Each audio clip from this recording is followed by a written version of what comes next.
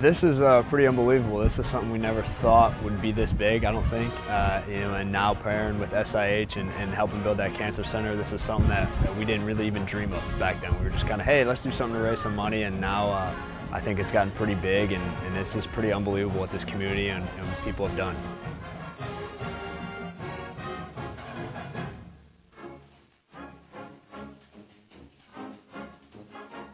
The jersey bidding this year was up from the previous year, so we're very excited about that. It's a beautiful day for football, but really it's a great day for us to build awareness with the attendance at today's game and with the attention that the game and the Blackout event has received.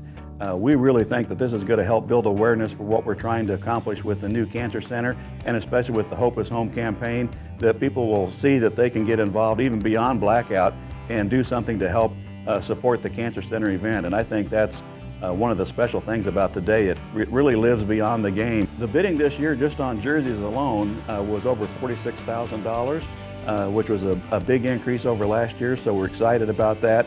Then again, we also have, with our donations coming in and with our other funds that we think we'll get from the apparel and other activities related to the Blackout event, we hope to raise around $55,000. Just recently diagnosed, just as a shock, this past March. We're here today to support my son, Billy Reed, who plays as a wide receiver. I texted him and said, I got your jersey, because I was texting him along the way, and his first response was awesome. He was all excited that he got to have the jersey and he got to have his name on his number. So that was kind of my goal too. So I kept upping my bid throughout the process along the way, and I was really excited that I was able to get his number. I know it means a lot to everyone here, and it meant a lot to me and my mom. Everyone kind of circles this game, and it really is a big deal to the team, and we really try and play hard for everyone. Who's ever name's on the back, we try and play hard for.